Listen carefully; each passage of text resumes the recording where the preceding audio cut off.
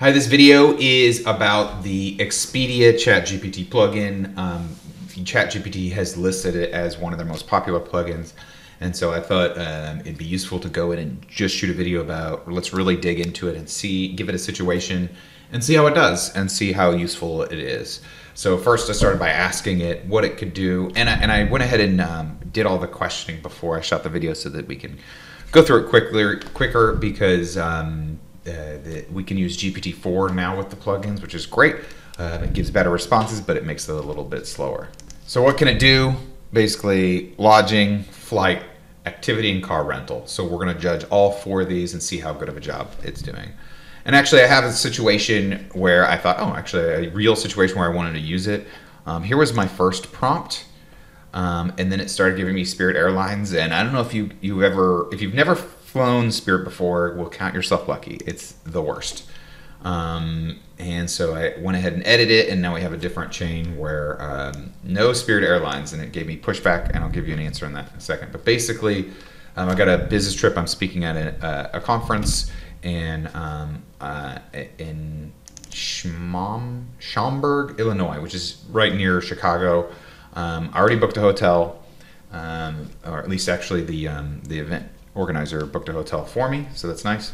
But I haven't booked my flight, and I wanted to plan a few personal outings, and then I realized that there's a number 3, which is I did want to actually, I realized as I was typing this, I'm considering renting a car.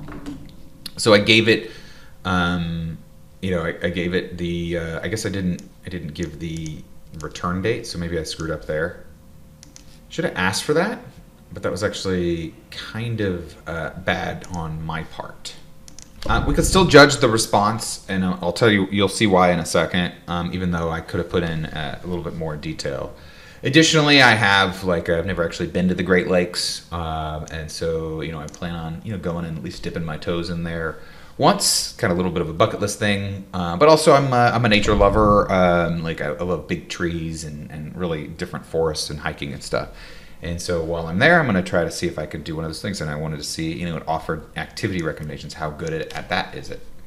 And then I did want to see, okay, well, I'm considering renting a car. Let's see what it can do for us. So origin Dallas, O'Hare Airport. We can look a little bit. I'm not going to go into all this code, all this schema or JSON LD. So it looks like airline name. Specifically trying to find airline name. I'm not sure why. Maybe it's because they're the cheapest. Maybe it's because Expedia really likes it. But I had some flight. For example, it seems that all the nonstop flights from Dallas O'Hare are operated that are available are operated June 22nd. I didn't believe them, and it turns out they were incorrect because I went and booked a flight on that day.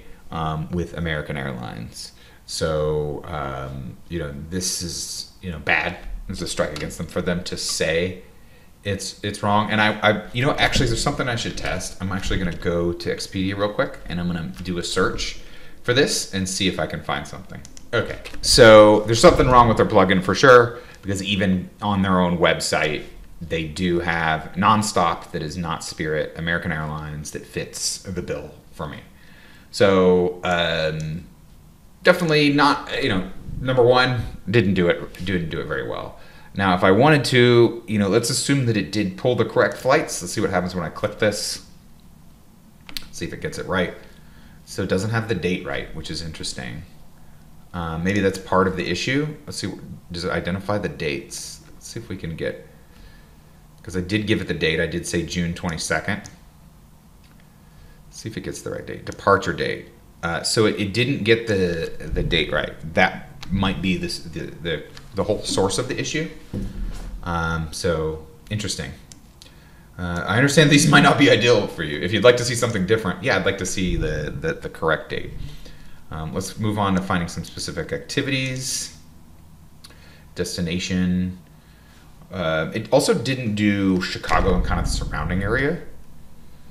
And it didn't really address what I was trying to go for. I'm not really trying to go to Legoland. I don't have my kids with me. I'm not trying to do a paint and sip. I'm not trying to do indoor skydiving.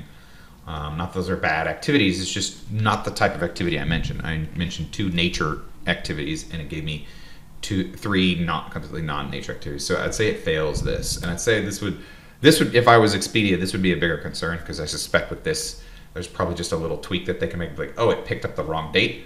Oh, okay, fix, like they can fix that. I don't know how they fix this. This seems like a much more difficult thing to do in the first place. Okay, car rentals. Clicking through to these, let's see if I could put it up there. We'll get to that in a second. It kept saying, sorry, the car you selected is no longer available. So in multiple ones of these. So this didn't really work. It didn't get the dates right. So, I'm arriving on the 22nd, leaving on the 25th. I tried it again. I just did that just recently, and it still didn't do it right. Let's see what it says on this front. Actually, we'll go do this first. Let's check this one out real quick. Manager special, pickup location O'Hare. It's interesting that it doesn't put more information in here. Does it have the date? It's doing the 18th. So if I click to this, it's doing the 15th to the 18th, which is strange. Not once did I mention the 15th. So it's interesting. So it's giving me incorrect information, and it's with every single time. It's the click through isn't working. It's not working on their end. Like, they're not passing the right information, or they're not giving me cars that actually I could use. Similar issues here. Oh, it has the correct dates here.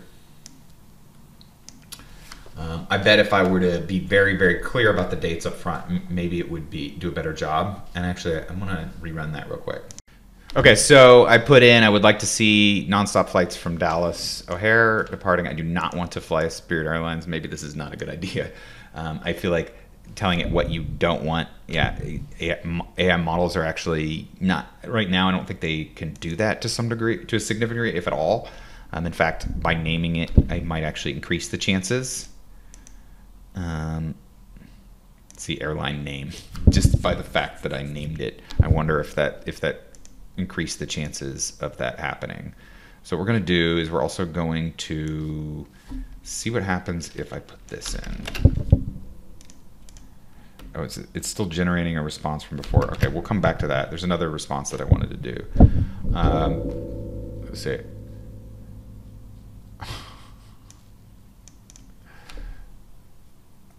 See, that's just not true. So we know that's not true. Let's see if it got the correct date. It did. No, it's still weird. There's some sort of error right now they're having with the dates, because sometimes it seems to get it right and sometimes it didn't. I was very clear, and I didn't put a lot of extraneous information. Sometimes if you bury the date in a bunch of different other stuff, it can get kind of distracted. Yeah. So let's go back to another thing that I did, which was the hotel. So I thought, okay, well, let's try actually doing the hotel, even though I don't need it. Just as an example, I'm considering staying somewhere with a great view of the Great Lakes in a nice part of town of Chicago for this night of June 22nd. Can you find a place like this? My question could have been better, but I kind of was curious to see what it would find, and it came up with several. This one is, I think it does have a view of the Great Lakes, so maybe it got on point, and it does look like it's near downtown Chicago. This one is definitely near downtown Chicago, and it does look like in this picture you can see the Great Lake, not quite on there. This one is, well, completely wrong. It's not in Chicago. It doesn't have a view of the Great Lake.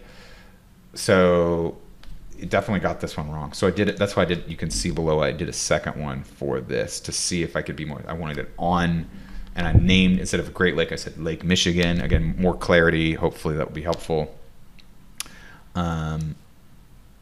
Yeah, this is concerning that, because to be the first thing I would use this for would be flights. And if it's just giving bad information, that's not good. Okay, so here we go.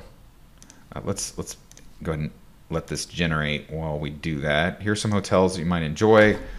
Let's just click through these, even though I think one of them is a repeat. Did it do the same three? It did the exact same three. even though I said right on Lake Michigan in a nice part of downtown Chicago. Okay, so it's not doing a good job of this. This is, to me, very poor. And when we review the full 4 things that it's done, I don't know if we really even do this because it did such a bad job up above there. I'm kind of curious to see if it does some we'll come back to this in a second, but let's look at these. The lodging, I think it did a really poor job of it. It's not useful. It didn't, in theory, I should be able to tell it kind of like, oh, this is the kind of place I want to stay. This is about where I want to go. And there's some ambiguity in there, but it kind of gets the main points, which is downtown Chicago on Great Lake Michigan. And it did not get those. In fact, it gave me the same 3 with 2 different prompts, which is kind of concerning. The flights failed miserably. It told me there were only Spirit flights available, which, God forbid, that would be awful. Which was not correct, as I proved with just going straight to Expedia. Activity recommendation. It got this completely wrong. I had specific activities in mind, and it just gave me something random. Basically, very broad recommendations not based upon anything that I gave it, which is very easy to get elsewhere, and so this failed miserably. The car rental also failed because it gave me cars that I couldn't actually book, all 6 of them that I did. Additionally, in several places, it did not seem to get the date correctly. For some reason, it just picked what felt like a random date that I had never mentioned. And so lots of work for Expedia to do to get these things right. And let's check up on this last one, see if it maybe can redeem itself by a non-Spirit. Okay, so it just did Spirit. Let's see if it named Spirit. Maybe it's just because that's what's returning. So perhaps their algorithm is not right, or perhaps they're just prioritizing Spirit because Spirit looks a lot better on the surface because of its super low price. But hopefully you found this video to be helpful. I think this is enough to demonstrate where it's at right now and what it's like to use the Expedia ChatGPT plugin. If you like this video, please like and subscribe for more awesome videos like it. Hope you have a great day. Bye.